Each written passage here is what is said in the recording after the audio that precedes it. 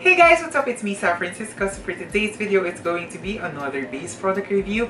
And this time, i-review ko yung pinakabagong base product ng BLK Cosmetics. Ito yung AIRY Matte Foundation nila. We have something like this. To be honest, ito talaga dapat yung i-review ko kasi ito yung unang na-i-release. Kaya lang kinabukasan nung na-i-release to, na-i-release naman yung Happy Skin na cushion. Eh alam niyo naman ako pagdating sa cushion, super love kung pinag-uusapan ang mga cushion products. Pansinin niyo, very feel na feel ko yung review ko dun sa Happy Skin na cushion. Okay, so sa shades, application ng product. Okay, so maraming salamat dun sa mga naka-appreciate dun sa video na yun. And also to my new subscribers, hello and welcome sa aking channel. Marami tayong pag-uusapan dito sa product nito, like yung shades niya, kung paano ba yung pakiramdam niya sa aking skin.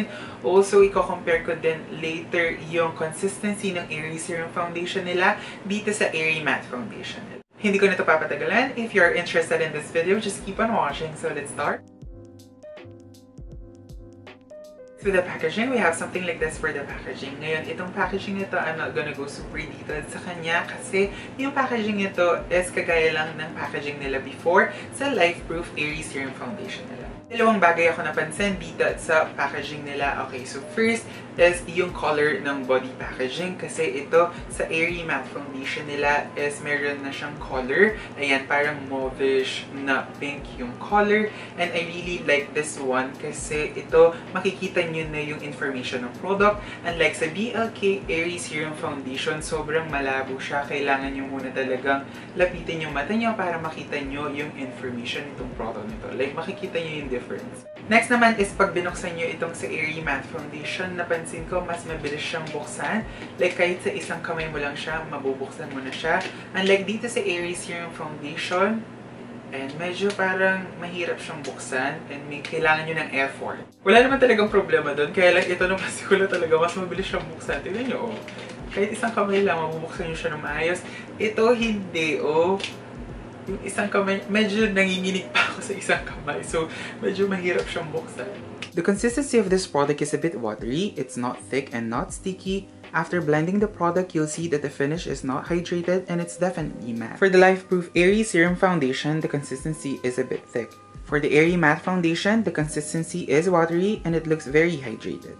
We have 5 shades in this collection. Okay, so first, the lightest shade is called Oat, then Vanilla, tapos Butterscotch, Chestnut, and then Latte. Latte yung darkest shade nila, and Chestnut yung kinuha ko kasi sa AIRY Serum Foundation, yun din yung shade ko. Honestly, pagdating sa shade match ng BLK Cosmetics, hindi ako nadi-disappoint. Swak pa rin sa akin yung shade. Tabi ko yung shade na Chestnut ng AIRY Serum Foundation at AIRY Matte Foundation na Chestnut, and we have something like this. Yung sa AIRY Matte Foundation, ito yung Chestnut na shade, and for the AIRY Serum Foundation, ito yung Chestnut na shade. Parehas silang warm tone na colors, pero napansin ko, for the AIRY Serum Foundation, medyo mas yellowish yung tone niya, and then ito guys, mas dark siya. And then ito, one shade lighter lang siya. Itong AIRY Matte Foundation, mas less yung pagka-yellow niya, and then mas light ito sa Chestnut ng AIRY Serum Foundation.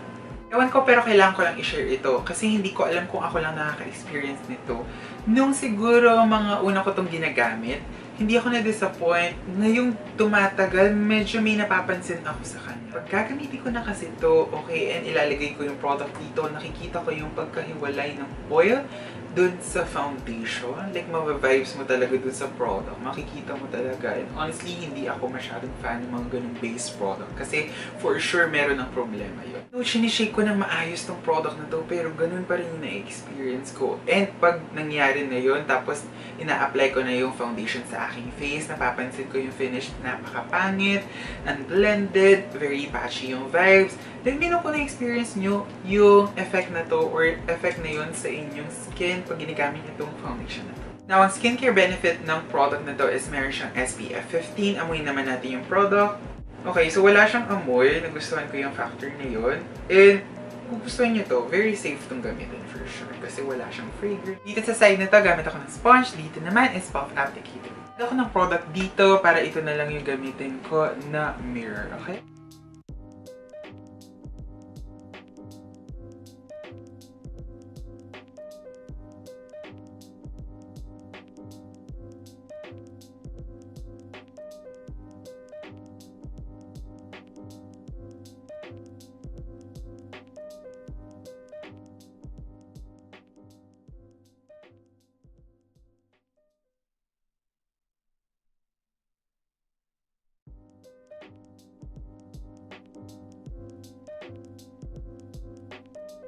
We have something like this. So this product is really easy to blend and nagustuhan ko yung fact na hindi siya thick. So dito pa lang masasabi ko na hindi ito magiging cakey sa akin. And can we talk about the finish? Ang ganda ng finish niya kasi matte talaga siya. Ayan, kung makikita ninyo, walang glow sa aking cheeks. Alam na alam mong hindi semi-matte to kasi dito pa lang sa cheeks, usually doon natin na-determine kung semi-matte yung product kasi meron siyang glow. Pero for this one, wala siyang glow. For the coverage, masasabi ko na medium ang kanyang coverage. Hindi pa ito nasa full na coverage kasi dito sa area na to, like itong mark ko dito, medyo visible pa siya ng konti. Hindi pa talaga siya totally gone. And dito sa area na to, nawala na yung redness.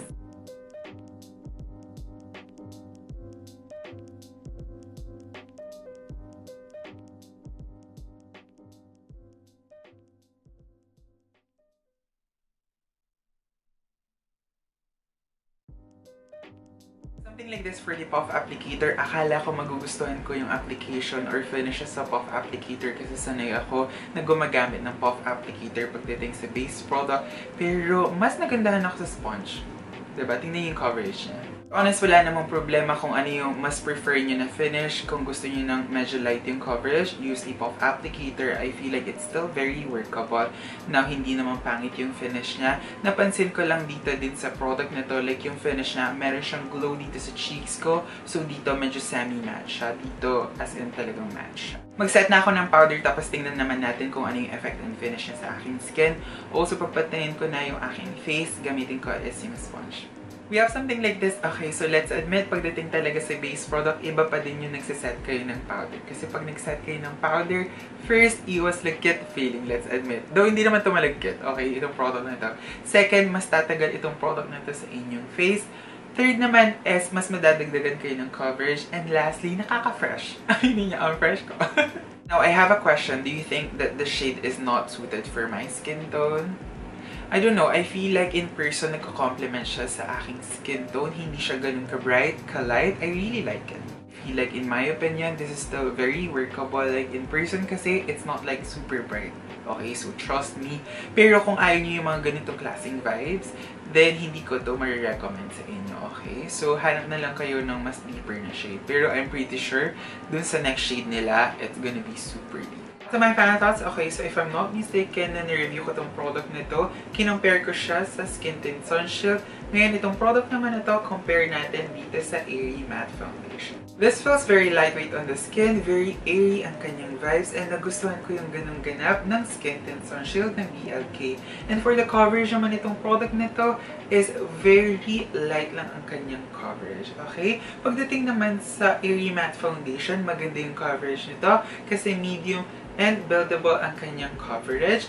And yung pakiramdam niya sa skin, it's very lightweight, thin, and airy. So both, I like the product, I like the vibe, kaya lang ito, mas mainam siya. And I feel like ito na yung bago kong paboritong base product from BLK. Ubus ko tong product na to, definitely bibili ako ulit. I mean, sa presyo niya, really affordable. Hindi ako na-disappoint sa kanyang performance. And nakita niyo naman kanina, nagustuhan ko yung effect and finish niya sa aking skin. Fully ma-extend pa nila yung kanilang shade. Yung shade na talaga namang hindi laging nandun sa warm tone na colors. Hopefully, they can also play around with cool tone colors and neutral colors. Because I feel like, pag na-try nyo din, guys, yung neutral or cool tone na colors, magugustuhan nyo yung effect na ito sa inyong skin. Like, swear, okay?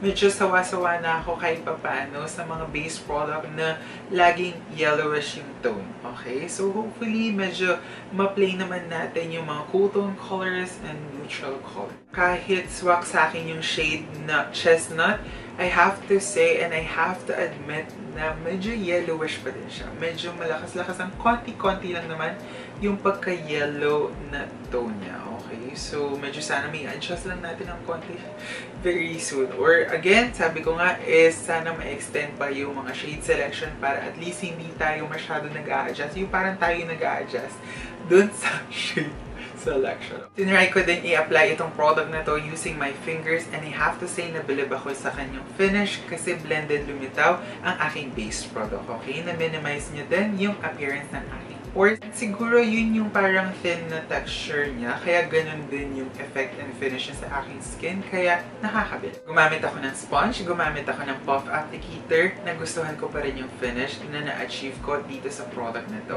okay?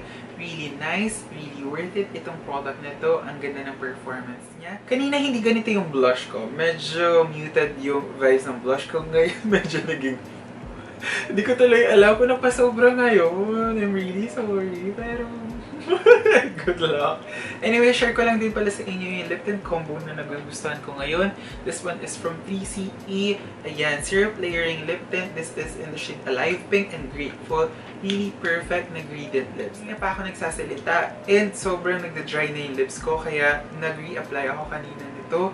Ayan, kaya ngayon meron ng konting moisture. Ito yung problema ko talaga dito sa product na ito. Maganda yung lip combo na to. Very Promise 9, Chunky, diba? I really love the vibe. Kaya lang, very, ano talaga siya.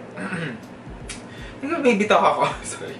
Medyo nakaka-dry siya. So, hindi ko talaga siya ma-recommend. Also, pagpasensyahan nyo na yung audio natin kasi umuwi. Yeah, thank you guys for watching. I hope you did enjoy this makeup video. If you have any questions, just leave a comment down below. Don't forget to like, subscribe, and share this video to your friends. See you again next time. Bye!